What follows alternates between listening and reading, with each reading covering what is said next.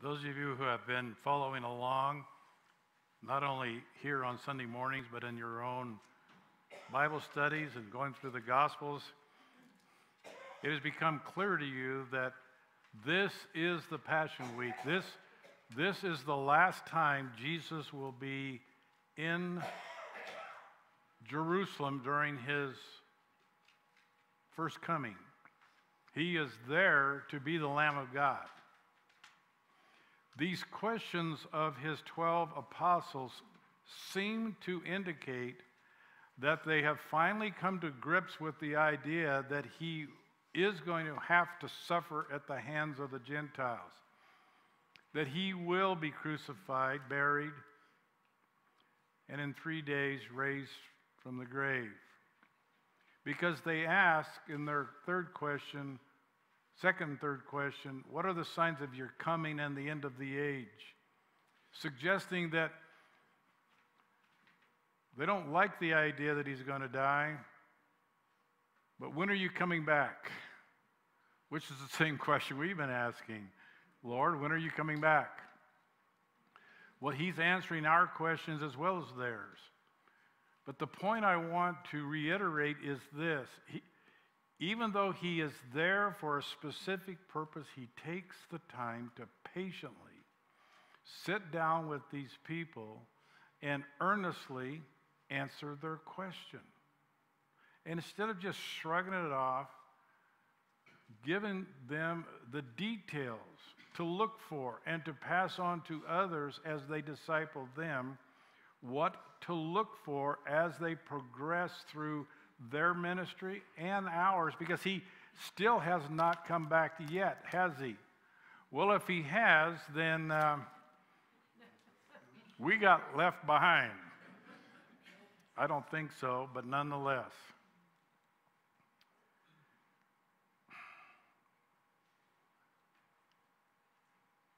Jesus says to them at the opening, when they're just in awe of the temple, and they should be. It was a spectacular building.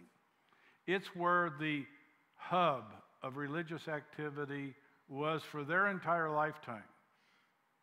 In fact, Passover was one of 3 required Jewish feasts by the law of Moses that they must attend. Passover, Pentecost, and tabernacles. So they're there because of the commands of Moses, but they're there more importantly because they want to be in Jerusalem and worship God. So they're just overwhelmed with how wonderful the temple. And then when Jesus says it's going to be torn down and not one stone left upon the other, they don't seem to be that shocked because several of the prophets said so. 2 in particular, Micah in chapter 3, verse 12, in Jeremiah chapter 26, verse 18. Listen to Micah's exact words. Therefore shall Zion for your sake be plowed as a field, and Jerusalem shall become heaps, and mountains of the houses as high places of the forest, laid low. Now, a few Sundays ago, we had a guest speaker here who outlined the fulfillment of this prophecy with what he saw in Jerusalem. He saw stones still on top of each other on the Temple Mount, suggesting that perhaps that isn't where the temple was, but rather in the city of David below, because that location was at one time plowed like a field. Nothing but rubble there. And there's much conjecture in Jerusalem among Christians and Jews that it could be coming close to the time to start building the next temple. Where? So all of this plays into current events, as we shall see as we continue on in Matthew, but also in the coming events. Bear in mind that what he says in verse 36, I've said it twice before, 3 times. Even that day and hour no one knows, not even the angels of heaven, but my Father only. Now compare that to Mark, and you'll have more things to study in your small groups. Jesus is saying, look, I'm going to give you the signs, but nobody knows exactly when. Nobody. Now, what I want to draw your attention to, with your Bibles open, is how often the word then appears in your Bible. Verse 9. Chapter 24, verse 9. Then they will deliver you up. Verse 10. Then many false prophets. Verse 14. And this gospel of the kingdom will be preached in all the world, and then the end will come. Verse 16, and let those who are in Judea flee to the mountains. Then let those, when you see the abomination, you see the connection there with verse 15. Verse 21, for then there will be great tribulation. Verse 23, then if anyone says to you, look, there's the Christ.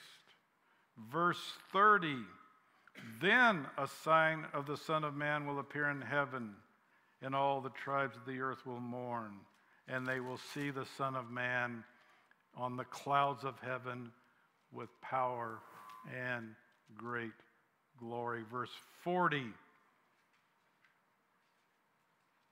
then 2 men will be in the field, and one will be taken and the other left. Verse 45, who then is faithful and wise servant, from whom his master made ruler over his household? I included the last one, even though it's not the same type of then, is it? The previous ones all point to a sequence of events. So when you're doing your Bible study, not every appearance of the word fit exactly together. Then is used by Jesus over and over again to point out this will happen, then this will happen, then this will happen. This causes many Bible students, like yourselves perhaps, to try to put this on a graph. Then this, then this, then this, this, this. There's nothing wrong with that, but don't try to superimpose your own calendar on it. Those who have been sorely disappointed when they try to put a date. On the back of this sermon outline, you'll see some suggested questions that you might go through as a small group. Now, that won't be what we'll try to do today after church. What we're going to try to do is just take some general questions, Paul and I, and then entertain what you might do with these questions when you get together in a home group or around your own kitchen table. One of the things you might do is compare Matthew's gospel to Luke's and Mark's that cover the same answers to the question. Matthew 24:25, Mark 13, Luke 17, especially chapter 21. Do these differences suggest different events altogether, or just a different perspective of the same events? Those are 2 questions you might ask yourself. Again, I want to suggest when you're reading prophetic literature like this, especially having to do with the end times, especially any study of the book of Revelation or prophetic books helping us understand. Okay, I'm just going to say it. Hinder yourself from taking somebody else's preconceived notion and overlaying it on what the Bible actually says. Let the Bible speak to you by its power, by the Spirit who authored it, by God who ordained it to you. Now, that doesn't empower you to come up with your own interpretation, but rather it says What do the words actually say? It is so easy just to Google. Tell me what Matthew 24 means. If you do that, you will find hundreds of thousands of interpretations.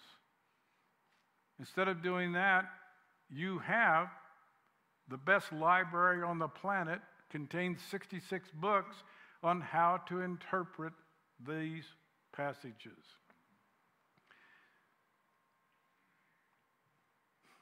What does it say? The first thing Jesus says are 5 warnings. That's why I'm camping out on this idea. Listen to what the words say. Read them out loud. Now, in a moment, moms and dads, I'm going to get to a passage that I'm not going to read out loud. And when you go to read it at your home, don't read it out loud to your kids, because what you're going to read there is horrific. But let the words speak to you. 5 different warnings by Jesus in the opening of these answers to these questions. If 1 is important and 2 is really important, how important are 5 in 26 verses? Don't be deceived. Don't be deceived. Do not be deceived. Why is Jesus saying that? Because of all the answers you're going to find on the internet, most of which are wrong. The Bible is truth, not these would-be scholars. The Bible is truth. Verse 25. Look down in your own Bible, chapter 24. Right in the midst of these warnings, before he gives the last one, he says this, chapter 24, verse 25. See, I have told you beforehand. What is linked to that most closely? Verse 24. For false Christs and false prophets will arise and show great signs and wonders to deceive, if possible, even the elect. See, I have told you beforehand. You've been warned. So in your discussion group, if you're trying to find where is the Antichrist here in this answer, this may be a clue. False Christ, Antichrist, same, similar, you decide. False prophet, where do you see that again? In the book of Revelation. Footnote, the word Antichrist is not in the book of Revelation. So you can't do a word search on that and end up in Matthew 24 or in the book of Revelation. The word Antichrist only appears in 1st and 2nd John. That's it. So why do we talk about that person so much if it's only in a few verses in the Bible? Because it's important. Jesus warns of false Christ over and over and over and over and over again.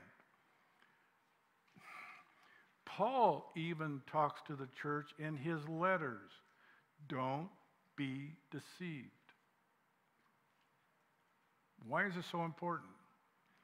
Because in one of his letters in Thessalonians, Paul says to the church, God will send a strong delusion. God will send a delusion upon those who say, I don't believe, don't care, I'm tired of listening to it, shut up. And God says, okay. Here's what you asked for. I won't talk to you about it anymore.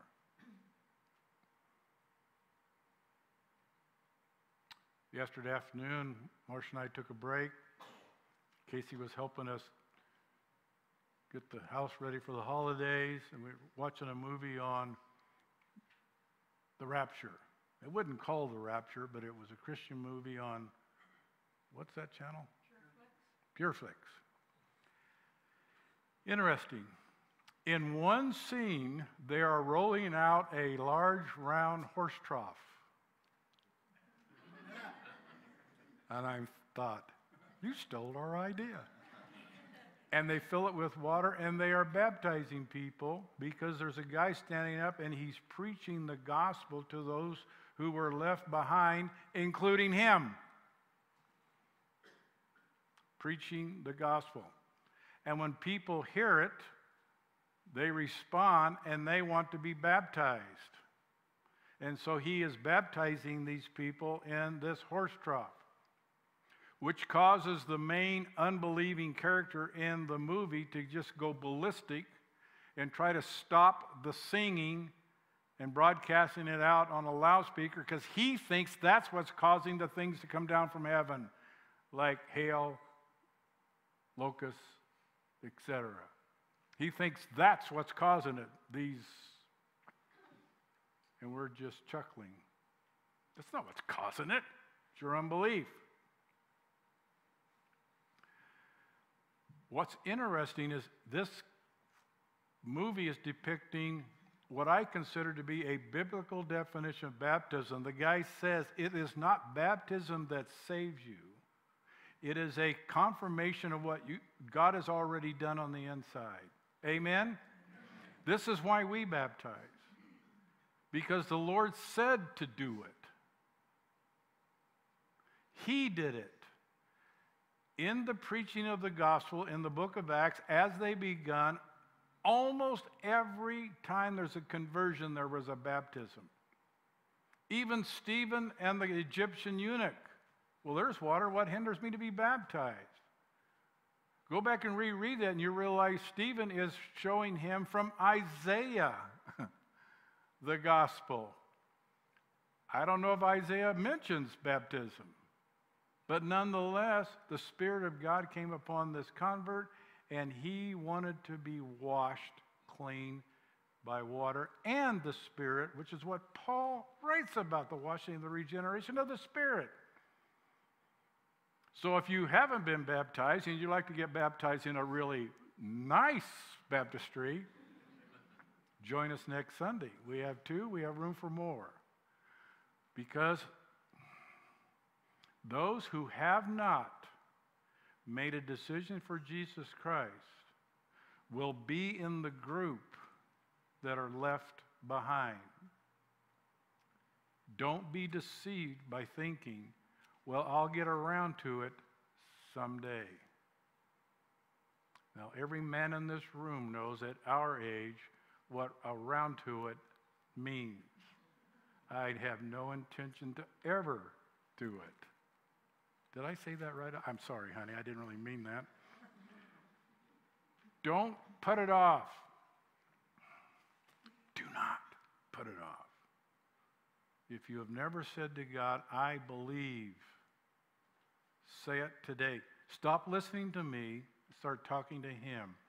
I believe. Now, that's why Jesus is saying what He's saying. Let me draw your attention to the next 2 verses after verse 26. See, I've told you it beforehand. Verses 27 and 28. These are words of comfort. For as the lightning comes from the east and flashes to the west, so also will the coming of the Son of Man be. For wherever the carcass is, there the eagles will be gathered together. And you're thinking to yourself, these are words of comfort? Yes. And I'll explain why after I read the previous verse about deception.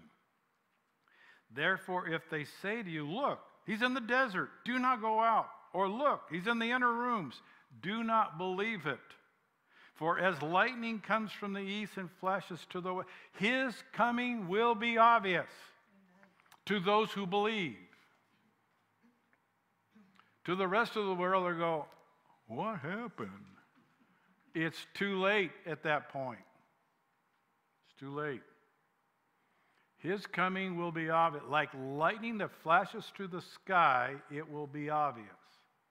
When you look at that passage from the Old Testament perspective and the book of Revelation, you'll see now I'm starting to understand. Any study of the book of Revelation will include going through line by line, especially the letters to the 7 churches. And in these letters, Jesus is telling John to write specifically to tell the churches that he is alive. He is alive and he's still in control. That's why over and over again he identifies himself by one of the titles predicted in the Old Testament. I am the beginning and the end. I am the Almighty, and on and on and on. Jesus is saying to the church, including us, I have not left you. I am here. I'm in control. All the things that are going on in the world are going to happen according to the predictions of my holy word. I'm still in control. I haven't given up. You're in my hand, and I will come and get you. Why? Because I said so. John 14. He hasn't forsaken us. So don't let anybody deceive you into thinking that he has come and you got left behind. It will be obvious. We have a little photo that we were given in our house. And it's a photo of an old country church all boarded up. And out front it says closed due to rapture. The day after the rapture, I don't want to see anybody here. Wait a minute. I don't want to see anybody here. None of you. Be gone. Now, how do I know this is comforting? Because Luke repeats it. Luke chapter 17, verse 24. For just as the lightning flashes out of one part under heaven, shines to the other part under heaven, so also the Son of Man will be in his day. Says it twice.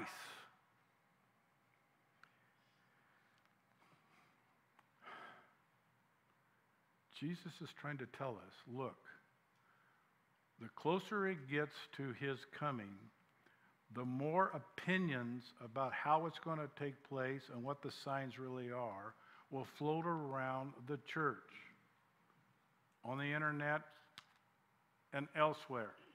Don't be deceived by them. I'm telling you in advance.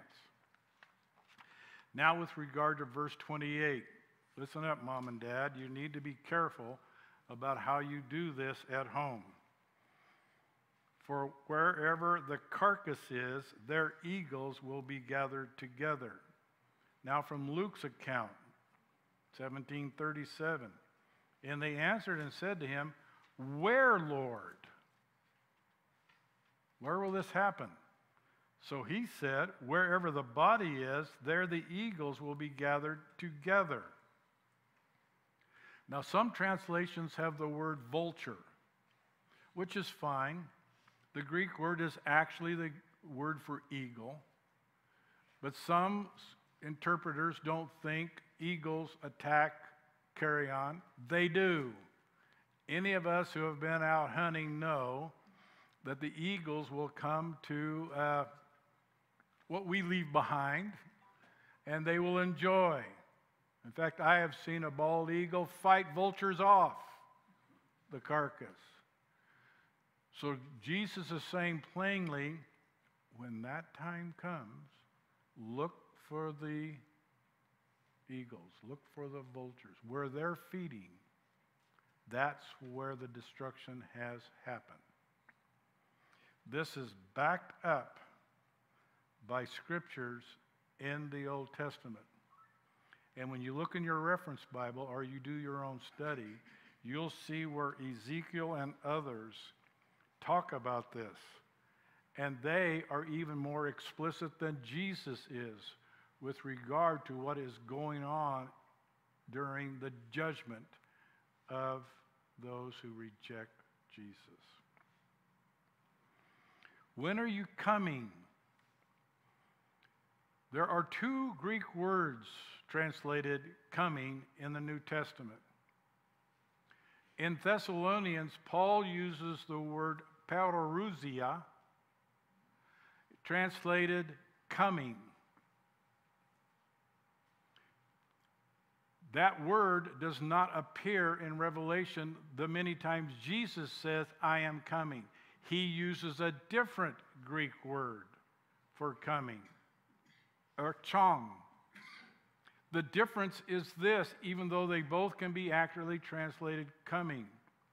Parousia has the idea of arrival, presence.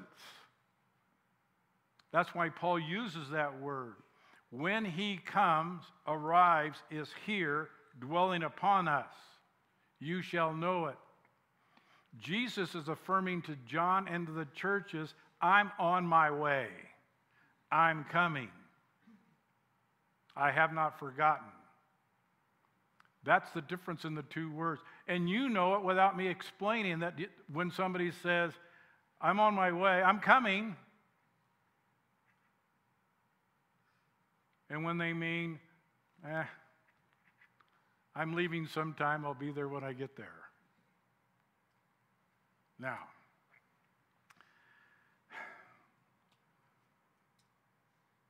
only those who are in Christ will be alive when he comes for his church. Excuse me, I said that wrong. Only those in Christ will be taken, will be spiritually alive, and he will take them as the church. The church are not those who attend church. The church are those who are born again in Christ. That's the church. Know that, believe it, understand it. Just because you've been the member of a church doesn't make you a born-again believer in Christ. Know the difference. Know what your Bible actually says. Verse 24, and then the end will come. When these events start lining up, when you see this and this happens and this happens, then the end will come. He's talking about the end of the age. He's telling us what to look for. He's using all kinds of signs that are explained in the Old Testament. Signs about stars and falling from the sky and moon turning black and all these cosmic things happening Jesus is talking about. John sees them in visions when the seals are open. He sees them actually happening. Because you're a student of Scripture, you know that that's already been predicted by the prophets. Daniel, Ezekiel, and others have already told us what's going to happen. Why? Because God in Jesus declared the end from the beginning. He's been telling us all along what's going to be happening. Why? So that you won't be deceived by those who come along and say, well, this is how it's really going to take place. Unless you're a member of our church, you ain't going, really. Unless you're a member of the church, you're not going, is a true statement, but not the other one. Now, moms, dads, the passage I've been referring to now for the third time is Ezekiel 39, 17 through 20. When you read that, read it to yourself. Ezekiel's going to describe these end-time events very graphically. Unless you want to nurse some nightmares with your kids, don't read this out loud. There's parts of the Bible that are meant for adults only. This is one of those passages. But Ezekiel tells you like it's going to be. That was one of the observations the three of us had with that movie. As bad as they tried to depict it in this movie, it's going to be a whole lot worse. Whole lot worse. Hundreds of thousands of people will perish. Thousands. That grieves my heart. That thousands upon thousands of people will have said, even in the end, I don't believe it. Even when it's happening right in front of them, and somebody is showing them in the Bible. See? That's not what this is. The person that said, see, goes, dies. taken. One of the things this movie did right was it showed the difference between people who die in their raptured state. One of the pastors left behind said they didn't die, they were taken.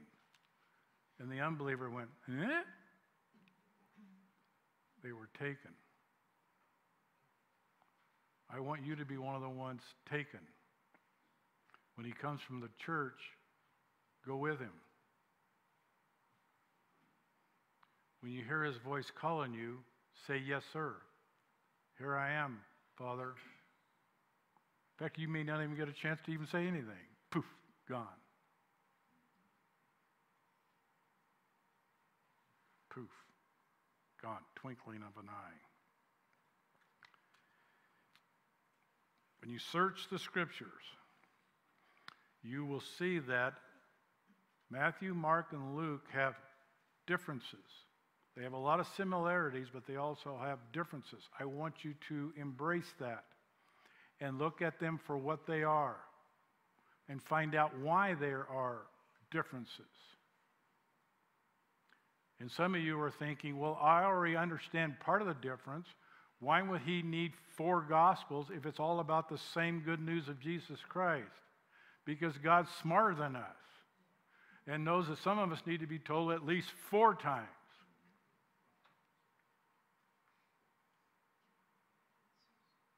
Well, some of us more than 4. We want our kids to hear it once. When you have in your possession a really good reference Bible, and I hope you own one. If you don't, go find one and buy it. Whatever version you choose is fine with me. There's only one I really don't like. But if you have a good Bible that you understand, whether King James or otherwise, get one that has references, where it shows you where that word or phrase or concept appears somewhere else in the Bible. Some of them have at the end of the verse, some of them at the end of the paragraph, some of them have in the center column. Whatever you prefer, buy it. Use it. And when you do, you will see, I've just written down a few from my reference Bible with regard to verse 29. Let's look at it first, and then I'll show you what I mean. Immediately after the tribulation of those days, the sun will be darkened, the moon will not give its light, the stars will fall from heaven, and the powers of heaven will be shaken. You see it? Now, if you go to a reference in your Bible, it'll show you in the Old Testament where some of those events have been predicted. So you've been given a clue to how to interpret those signs. I'll read it again. Immediately after the tribulation of those days, the Bible will explain that. The sun will be darkened, the moon will not give its light, the stars will fall from heaven, and the powers of heaven will be shaken. And you will have a wonderful Bible study when you do that. Because you'll be able to figure out from Isaiah 13, Ezekiel 32, Joel 2, Joel 2:20, Joel 2:31, and Joel 3:15, what those mean. I hope I put them in your notes. If not, you mean read them again so you can write them down? You don't need to. They're in your Bible. Read it. You'll find out. Regarding the powers of heaven, what is that? I'm glad you asked. Isaiah 34, Ezekiel 32, Joel 2, Haggai 2, and Haggai 2:21 will explain what the powers of heavens are. It's in the Bible. You don't need to go anywhere else. You have it in your lap. Well, I hope you have it in your lap, at home at least. Verse 30. Then the sign of the Son of Man will appear in heaven, and then the tribes of the earth will mourn when they see the Son of Man coming in the clouds of heaven with power and great glory. What does that mean? Daniel chapter 7, verse 11 through 14 will tell you exactly what that means. Well, what about verse 31, chapter 24? And he will send his angels with a great sound of a trumpet, and they will gather together his elect from the four winds, from one end of heaven to the other. How do I interpret that? I'm glad you asked. Look at the Bible. It will tell you. It's in Zechariah and it's in Deuteronomy. Deuteronomy 30, verse 4, and Zechariah 2, verse 10. Tells you exactly what's coming down the pike. You've been told. And Jesus is just telling his disciples, stay calm. If you'd already searched the scriptures, I wouldn't need to be answering this question, but that's okay. I understand you don't fully comprehend what's going to happen this week, but I am going to suffer at the hands of the Gentiles. When we get to those passages of his crucifixion, they are cruel. The Jewish leaders of his time are screaming for him to be crucified. The Roman government doesn't know what to do. So they offer up Barabbas. And they go, no, let him go. Crucify him. They're done with him.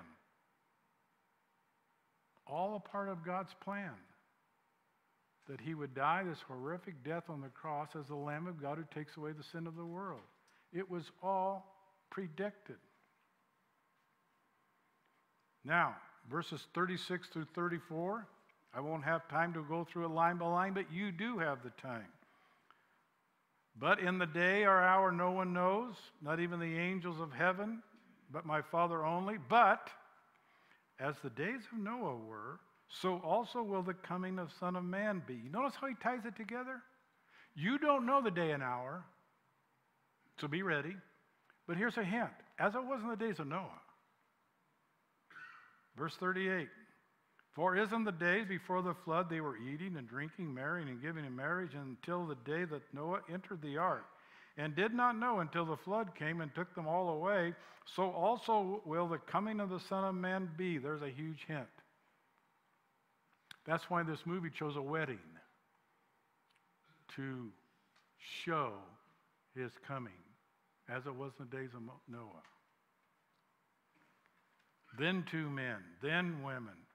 Watch therefore, you do not know what hour your Lord is coming. He says it again, verse 42. Be ready. If that's not enough for you, verse 44. Therefore, you also be ready. Now look at your own Bible. For the Son of Man is coming at an hour you do not expect.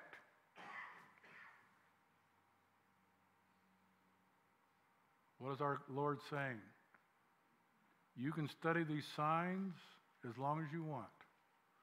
You can figure them out as clearly as you want to present it to somebody else.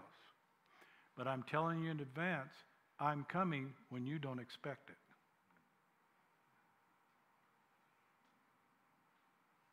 That's sobering. Be ready. The only way to be ready is to know for sure in whom you believe. That you are in Christ and he is in you. That's the only way to be ready. That's the only way. So as it was in the day of Noah, and then Luke includes the days of Lot. So there's another study as a clue as to what it's going to be like. But the one thing I want you to leave here today with is this. Jesus says, I am coming back in an hour you don't expect.